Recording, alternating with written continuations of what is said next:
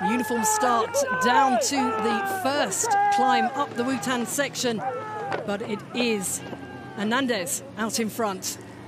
And the 47-year-old Cecille Hernandez, the two-time Paralympian, going to extend that lead, holding on to the #1 spot. Now the battle is between the silver and the bronze now.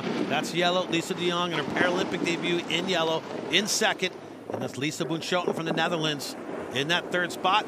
Brenna Huckaby making a charge in green. Oh, and connection between the two. That's green and blue. So the battle for bronze is going to be between those two. But right now, Cecille Hernandez is focusing on trying to claim the gold here. Cecille Hernandez in the lead for the gold. And that's going to be yellow. Lisa Dejong, Paralympic debut for her, sitting in a silver medal spot.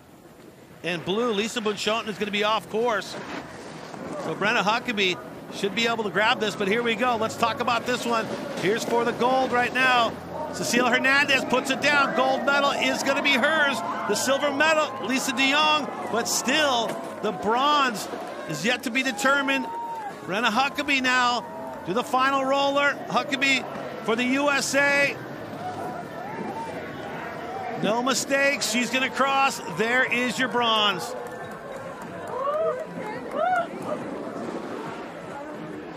What a story in the women's snowboard cross, SB-LL2.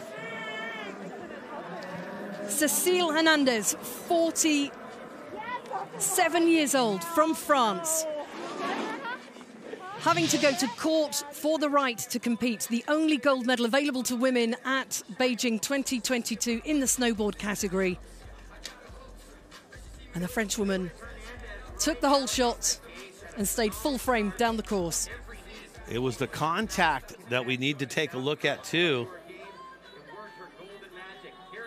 Yeah, they just got, and then what happens with Bunschoten, when she goes off course, there's nothing she can do.